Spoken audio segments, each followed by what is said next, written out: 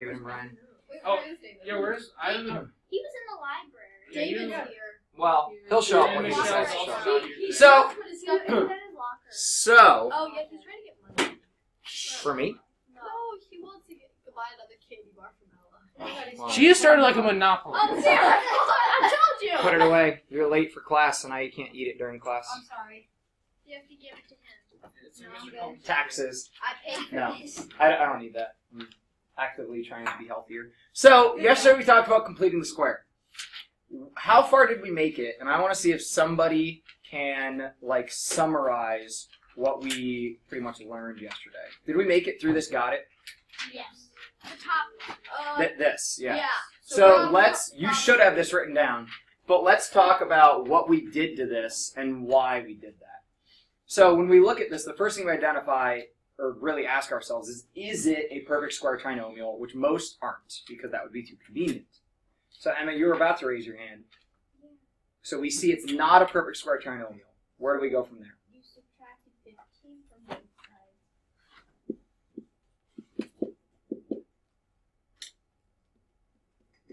All right. And then you added something to your one side that would make it be a perfect square. So we're going to add 20.25 to both sides because I'm not allowed to only do something to one side. Now the argument that, like, last year I feel like I taught really poorly, but I had a student last year ask, like, what if we're going to add a number to this side, what's the point of moving the constant to begin with? So we could just look at the negative 15 and say, how do I turn it into the number that I need it to be? Because I need it to be a 20.25, but regardless, since we're following the algebraic rules, the same thing's going to happen. So it's easier to think about when I just move this constant over and then I say I don't have a constant and I have to make my own. It's just easier to think about. So in case while you were doing your homework or anything, you started thinking like, this step is unnecessary. It kind of is, but otherwise the alternative option would be if I had my my positive 15 over here, if I hadn't moved it over, and I realized, okay, I need to make this into a 20.25, don't write this down because this is the confusing way to do this. I mean, you can if you want to, but we would instead have to identify 20.25 is my goal. I need to add 5.25 in order to do that, and when we add the 5.25 to both sides, I would end up with x squared plus 9x plus my 20.25 equal to my 5.25, which is exactly what I would get anyways. So it's simpler to think through if we remove the constant from my function and then just work with what constant do I want to make it. Either way will work. At least in my opinion, it's easier to go the red method. Were you going to make the argument that yes, they'll both work? I just don't see why the other one is more confusing. Because it's really just a thought process that you go through, and it's personal preference. So if it's not confusing to you, great, it's not confusing. But when I'm looking at a 15 here and trying to think through, I want to make this into a perfect square trinomial, I still have to think about 20.25 as my goal. And then I have to think about how do I turn 15 into 20.25, which sometimes these are negatives or decimals or fractions or things that are not as nice to work with. So this one, it's not that bad. We add 5 1/4.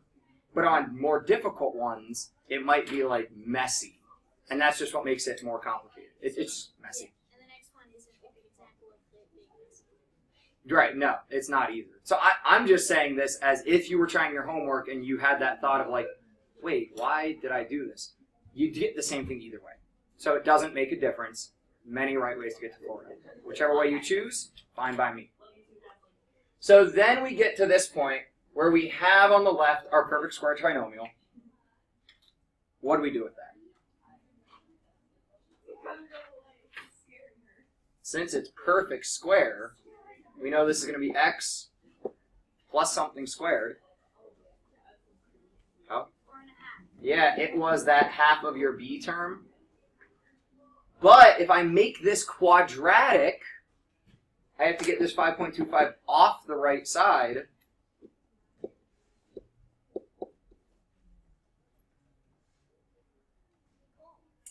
and we ended up there, which told us there was a horizontal shift to the left, 4.5, and a vertical shift down, 5.2. Yeah. Except that's not the answer. So the answer is asking us for The zero. the zeros. Solutions to your function are the zeros. Yeah. Isn't this when you split it into two equations?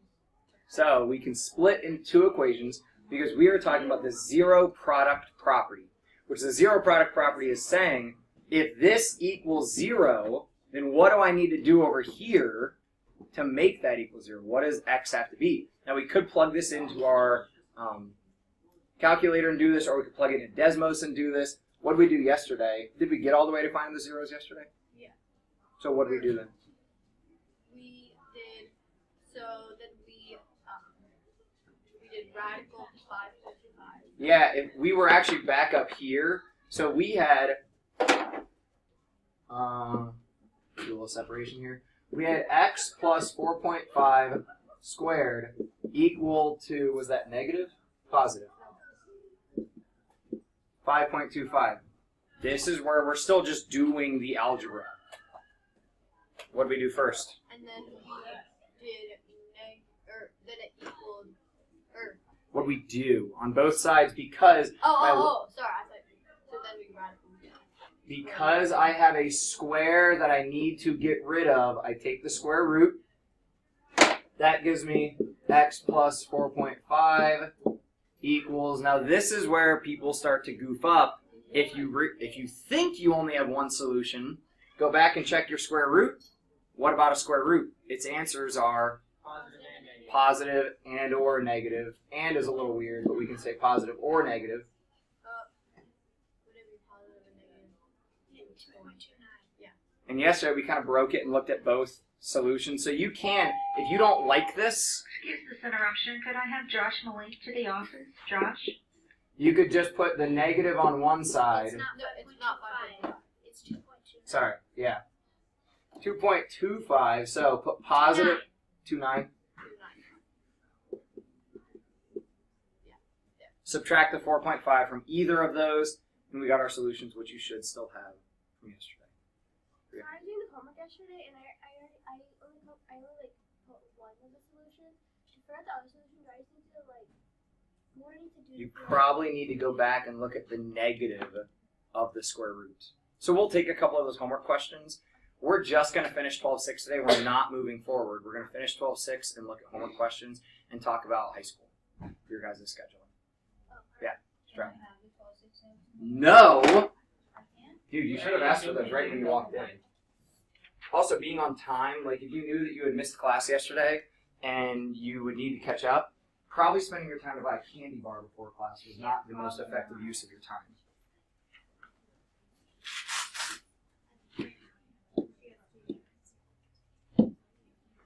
So let's try problem 3, where we need to find the vertex. Now, in either of these, hopefully you see from this got it, we can do anything. We could find the zeros or find the vertex.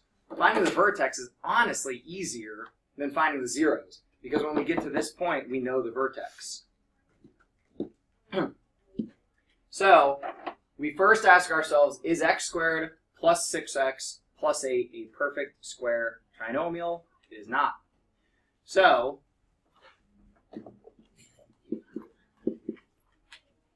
first thing I would do to start working this towards completing the square,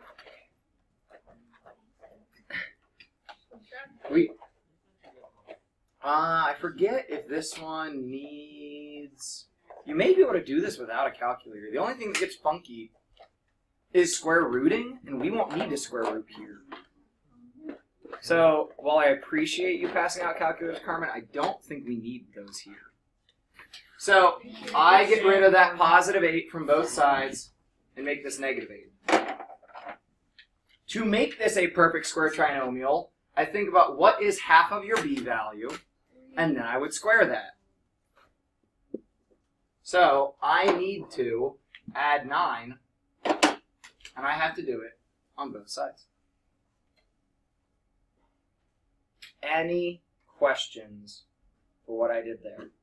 Wait, Take, so to determine your C, take b divided by 2 and square it.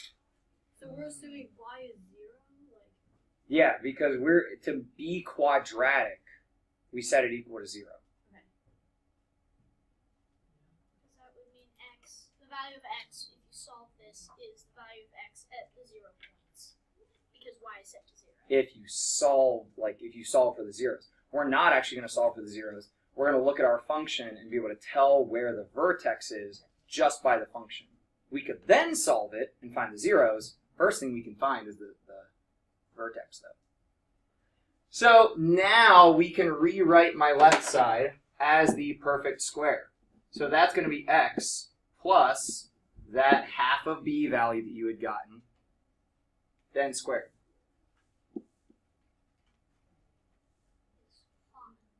And that equals 1, which when rewritten in quadratic form, we just need to make this equal 0. So I'm going to continue downward even though we're not on the got it. This would just become x plus 3 squared minus 1 equals 0. Any questions on the algebra up to this point?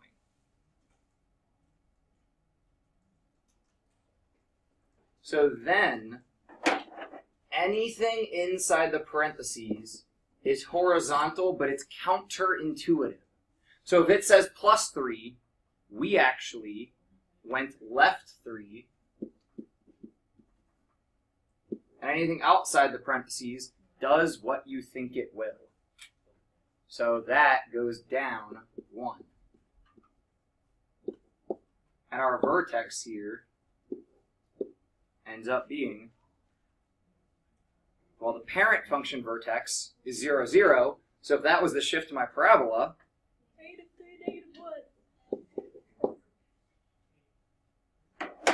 questions on problem 3?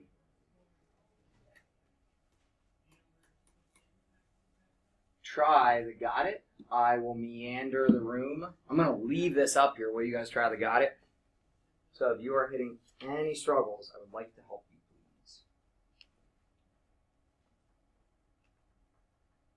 You can move on to problem 4 if you get done with that. Yeah. Because that would be the solution there for what makes that true. no, I know, but like negative 3 Because that's the shift that's happened. So if we go back up to this as our parabola, it has already evaluated the things that have been done.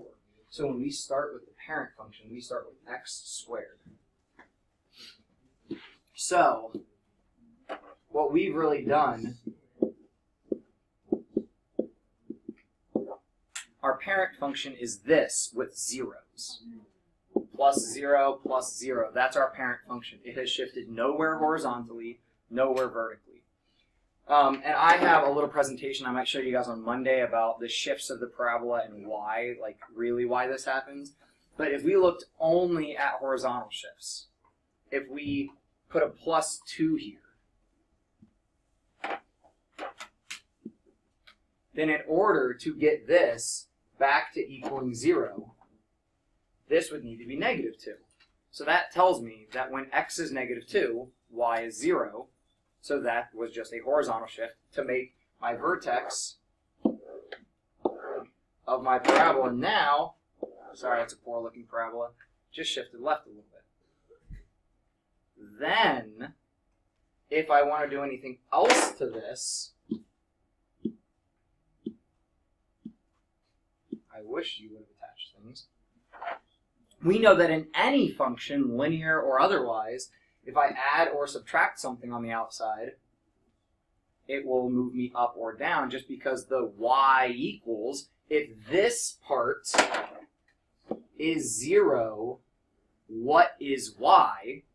Well, then y would be positive 3. So when that value, not when x is 0, but when this is 0, the y is 3. So that's why this tells me horizontal, that tells me vertical. Yeah. Yeah. Check our work procedure, right? Considering we're we didn't get it right. Let's go together. We know we didn't get it right, so. If I got it right, Well, you don't know that yet.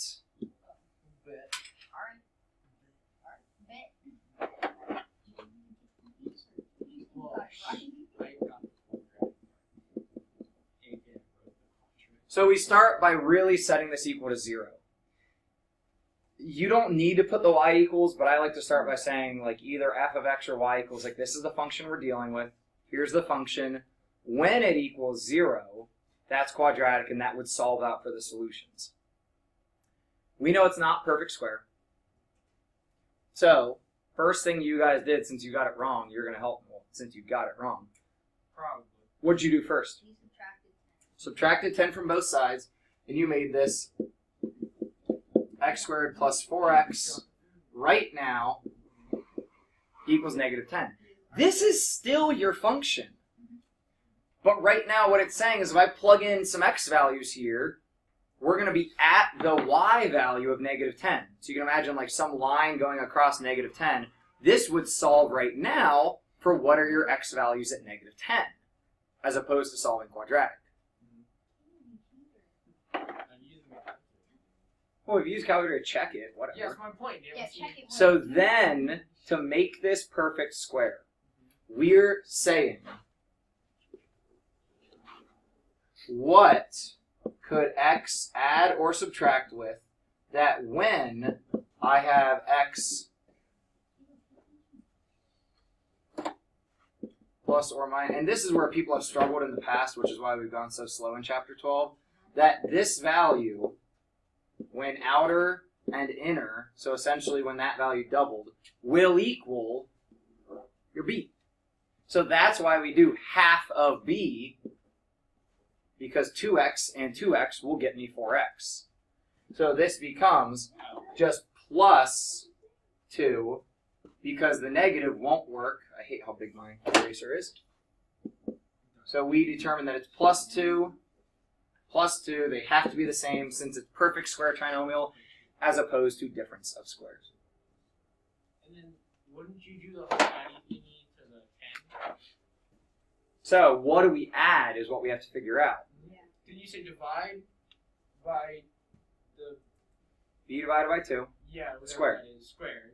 Oh, So our b divided by I was 2 close. tells us this value. That's what I was confused about. Is b divided Yeah. by 2. So is that the b value? Got it. That's our b divided by 2. So if you want a kind of like shortcut cheat, whatever you want to remember, when we're making perfect square trinomials, we're going to have x plus or minus, depending on the sign of it, b divided by 2. That's where we get our value in the binomial. Our c value, like we had up there, is that b divided by 2 squared. So that comes out to be positive 40. I just had to scratch Why is it. it plus or minus b divided by 2? Because we don't know what the sign will be until we're specific to. So this is not or. That's dependent on your situation. So if you want, you could just write plus, because whatever the value is, it will then make it happen. But I'm just saying that won't always be addition. Sometimes it's subtraction. If your b value was negative, this becomes negative. But still, your c will end up positive You're squared. because you're squaring. And whether you're squaring a negative or a positive, you're getting a positive. Okay. Questions Probably just to this point? Is this what you had? No, but now that You're we've off seen by- that, now yeah. we know what to do. Okay. So then, we are doing this problem. I don't know why I crossed this out, because I'm writing over top of it, but this is the problem that we're doing. Oh yeah, I was confused with that. Yeah, well, a lot of times, especially in other math classes, I write over top of it, and kids will keep going if they don't realize, like, hey, no, move your... But you guys are smarter than that. So, we now have to evaluate this. We already know that my left side is this x plus 2 squared. So then all I have to do is figure out the right side is now negative 6. So if I rewrite this in quadratic, it would be x plus 2 squared plus 6 equals 0. That makes my vertex opposite of what's in the parentheses, -2, and exactly what is outside the parentheses. What do you have? We had x plus 4 squared plus 6. No, what was your coordinate? Oh, we You didn't. need, I don't Oh, even know. you left that as 4 Yeah, that was. instead of cutting it in Yeah. half. I don't even know how you got the whole coordinate majigger. I don't know. Coordinate majigger. Yeah. So, I don't know that. do you now understand how I got the vertex? Yes. Coordinate majigger. The coordinate majigger. Wait, one second. -4. Yes. No. Okay. The opposite of this and then this exactly. Okay, so it would be -4, 6 in one term. Oh, so then there'd be negative. Hmm? -4. Brian's actually good at this. Brian's really good at this. We were actually He tried to like explain. No, the but whole yeah, thing. he talked to me after class yesterday about honors He type likes stuff. this stuff. He does, and that's the funny thing is like I was talking to him about the fact that 'cause he asked me, should I take honors? And I was like, well, that depends. What kind of attitude are you gonna have? And we're gonna have this conversation, but especially, and Brian likes to kind of make it a joke, but when you decide to turn your brain off and decide that you're gonna work through this until you find the result, or until you need to go ask for help, or that's totally different than when Brian's in his 8th grade who well, how much do I have to do? How little can I get away with? That's kind of that whole maturity piece of when you realize yeah, this is going to be beneficial. It is tough, but I should still invest my time and my effort in it. I think he's getting to that point where now that he gets this, and I'm using he as kind of a general, we're not really just talking about Brian. It starts to kind of come together, and when the pieces fit, it's easier to put time and effort in because the pieces kind of fit together. I mean, if you were trying, let's make an analogy, if you were trying to solve a puzzle where you just had to mash pieces together and it doesn't come out to look nice, you just end up frustrated and you give up. If over time when you get the pieces to actually fit together, it looks real nice and what you're supposed to have, then you get happy and you're like, oh, that time was worth something. So what I'm hoping that you see is that once we get through these, that time is worth something. So let's do our final couple problems here.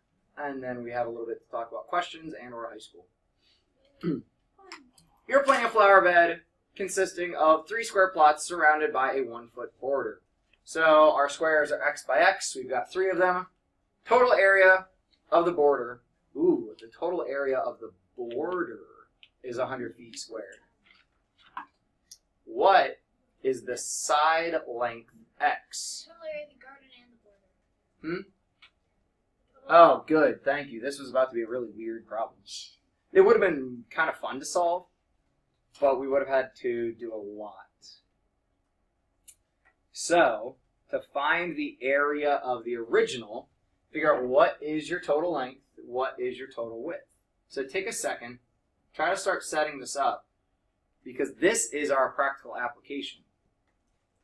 My wife actually just had to do stuff like this because they got a grant from Scott's, like the outdoor company, from their school for X amount of soil and certain amounts of things. So they had to do the math to figure out, well, how big of gardens can we make with that much soil coming?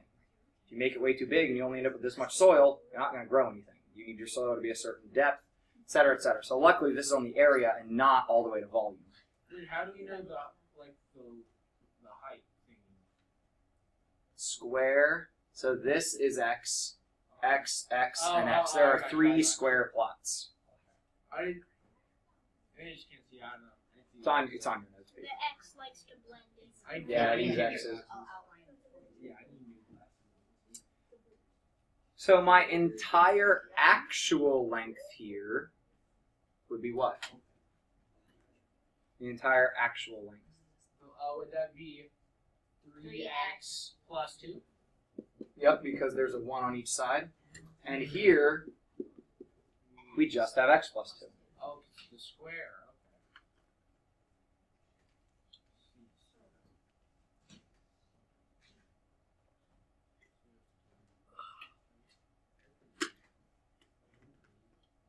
So if I set this up,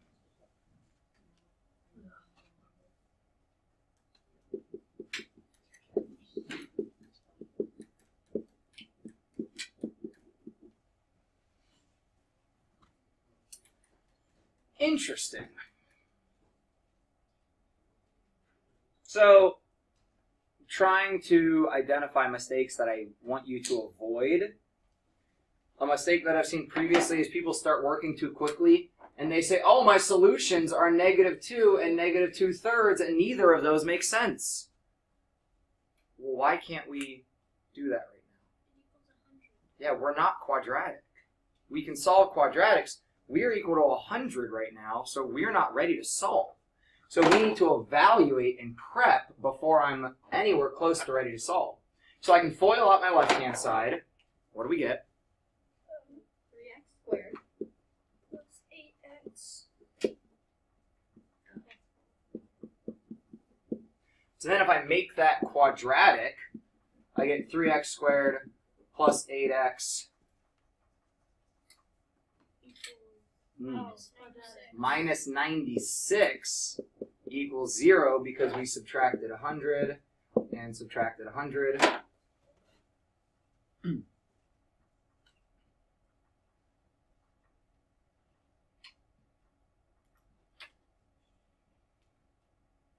So we have a 3x. That limits our options. What I don't get is they want us to do completing the square. Yeah. Yeah. And A is not 1. Oh yeah, that's in the homework. Those are the 2 I had.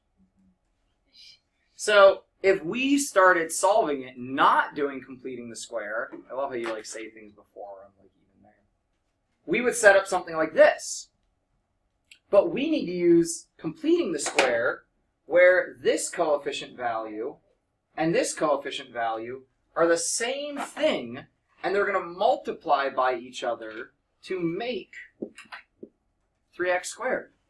So how can I figure out what that coefficient is, or what it would be? We still have some manipulation to do up here. I'm just talking about the when A doesn't equal 1. Well, when something is going to end up multiplying by itself, Well, I did the homework was like doing like some question like that. I divided it by like, for example, I divided by 3 to make the first one x squared. Oh, I think I do it. cannot do that because these have to be the same. If it's going to be completing the square, these binomials are going to be identical. So we're going to have the same coefficient. She took out the 3. She divided everything by 3. Oh, you divided all of this by 3. Yeah. Okay, so that's one option. We can just factor out the 3 to begin with. Ethan? Ooh, that's another option where I could just say that we've got some stuff to do up here, so don't think that we're going to like be able to nicely work with that. But we could just say radical 3 times x. Make sure the x is not in the radical. And radical 3 times x. Those will then, when multiplied by each other, will make the 3. So let's keep playing. If we don't factor out the 3, because then I make a equal 1, and that's not exactly what we're trying to solve. So we could, but then I'd have like 8/3, and I have to cut 8/3 in half, and then be 8/6. Then like we get, well, actually that wouldn't be too bad to work with, but we get kind of some messy values. If I was going to approach this with completing the square, though, the rules have changed. Because now my b term is going to be a derivative, or like a solution, when I've done outer and inner involving that radical 3x. So how would we compensate that we're going to be multiplying by a radical 3x?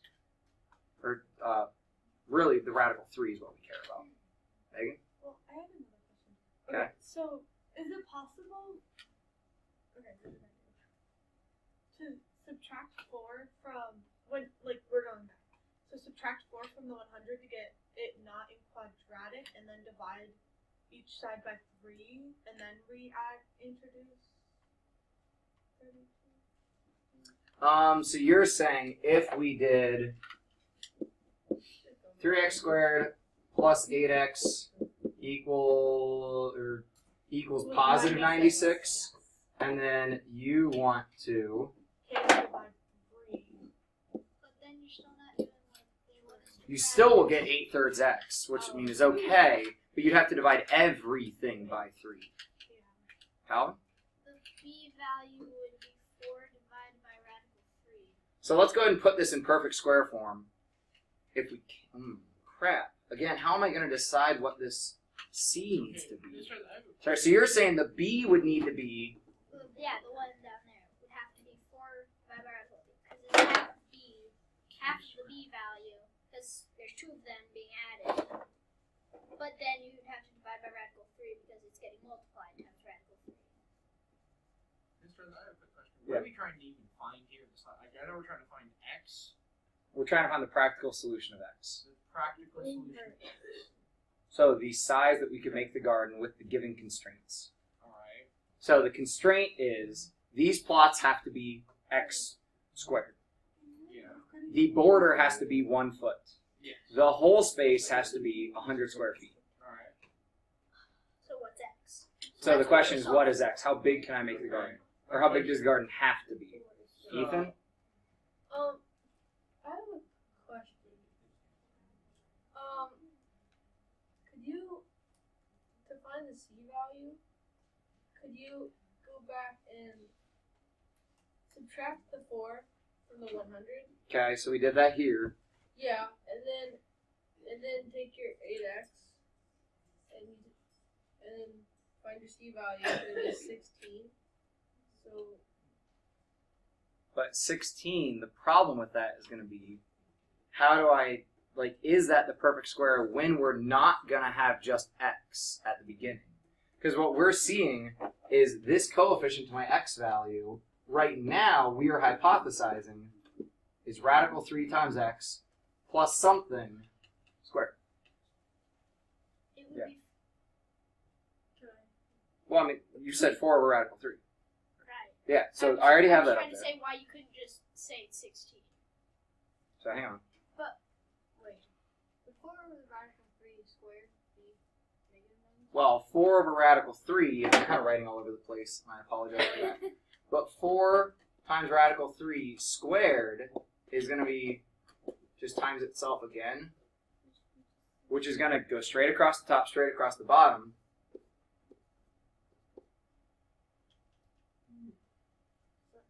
So my C value, can you make the connection? So Ethan had told us 16. Well, I have 16, but it's being divided by 3. oh, sorry. Where'd this 3 come from? The coefficient to your X squared. Because it's being So? multiplied times itself. I'm very confused. So, Then when I have a question. A is not equal to 0, we can find C. Find somewhere on your paper or a post-it or something. You need 1. Or, yeah, when A is not equal to 1. Thank you.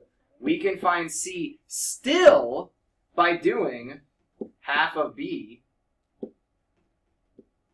But then we square it still. And we ended up, after we squared our half of B, come.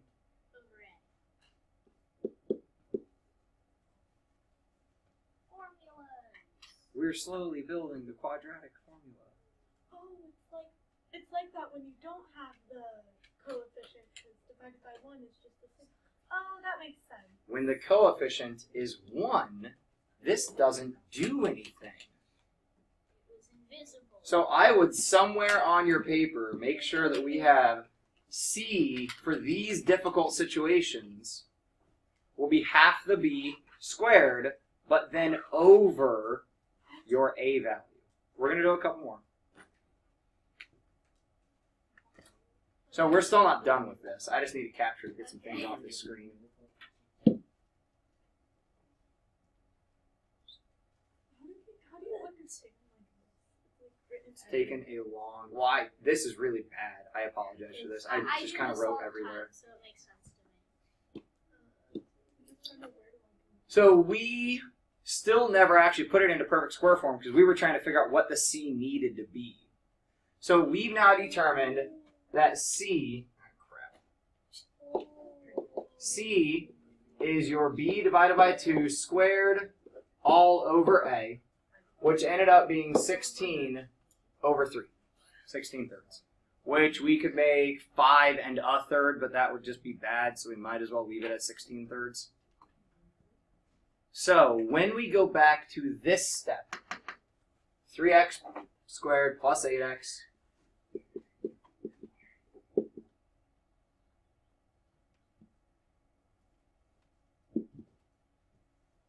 we want to remove the constant that we have so that we can get whatever constant that we want. So my 96 would come over here, actually just like we had down here. And then I have to put the value for C that I found added to both sides.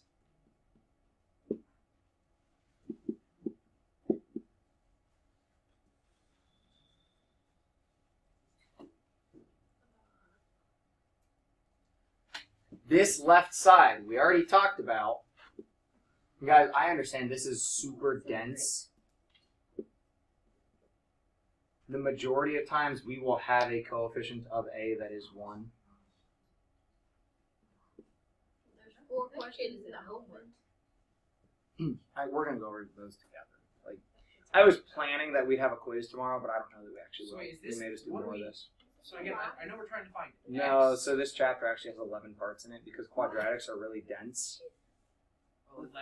That's why we're going. We're going slow because quadratics are really dense. Is this I'd why rather you said spend this the was extra big? time on this because hopefully the air test is the same as what it has been in the feedback that I've gotten, but apparently quadratics, like understanding all this stuff is fairly important.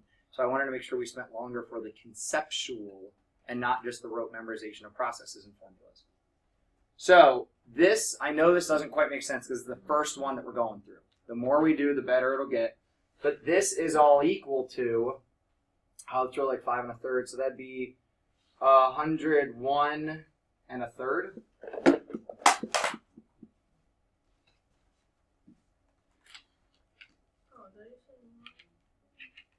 Right? Yes? I think so. I think. Yeah. Wait, I don't know. how do we We do that? added 16 thirds to 96. Oh, yeah.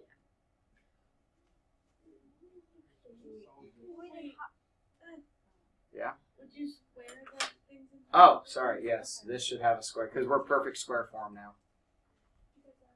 No, this is hogwash. Just stay with me right I now. have an answer sitting on here, and if it's right, I'm gonna go off. I don't think it is. Oh, hang on to it. Just let's see if it Because works if it is, out. I'm gonna yell So, at you and how Carmen, we'll have that complicated high it school is. conversation tomorrow. We'll get to it. We just are I'm running gonna out of yell time at you today. if this is what the answer is that you took way too No, long. don't yell at him. Just You did it on your Like, calculator though. So you can all do it on your calculator. oh, I got you. No, No, that is not. We're not in this math class to do everything on a calculator. We're in Well, it. we're supposed to use logic. What? This isn't logic. This is Why did you ridiculous. move it? This is 15 Logic minutes is- for one problem. Yeah, why- why why- put it in your calculator? Why do it? Everyone was talking, so I'm just doing my own thing. If you were asked to find the vertex, I know we're not here. If you were asked to find the vertex, we could put it into quadratic form. This has had an intensity change, a horizontal shift, and a vertical shift. But when we look at finding our zeros, Okay. Wait, were we trying to find the zeros? we're trying to find the zero, we're trying to solve. So this would not be necessary here, but we could. We can look at everything that's happened to it. I just want to hear your answer. Well, how'd you get yours? What did you even plot? The very first thing that I saw, which was the... Okay, it's gone now. Did you get an answer that makes It was sense? the 3x squared plus 8x minus 96. Okay, what was your answer for x? 4.4. 4.4. Yes. Yada, yada, yada. That's the answer. With lots of decimals. Oh my god, you don't understand how ridiculous. We spent 15 minutes doing something that took 5 seconds. I skipped yesterday and I could do this in 5 seconds. It took you 15 minutes. No, I you know. can't. Your calculator can do this. in So? 5 seconds. So, We should use the stuff we have available to us. I know! I Just agree! give me a break. So, here's the point we're trying to get to. Oh my god. Here's the point we're trying to get to. And this is where we're going to pick up tomorrow and Monday. Hey, we're out of time. I do not want you to be that late to Spanish. Here's the point we're trying to get to. Shut up. After that, you just have to Because we have the technology available to us, and people have taken great time and effort to make it all work, we have to be very particular to use that technology in the correct manner so that we can avoid all of this. So, moving forward, Caleb got it right, and you didn't even hear it. I spent 5 seconds. moving forward, we'll pretty much do this stuff in calculators. I just want you to understand all the crazy nonsense that goes into it. Conceptual stuff is crap you can do. What? Oh, yeah, I have a giant stack I didn't of... know how to do it. I did it. Calculator? He explained it yesterday.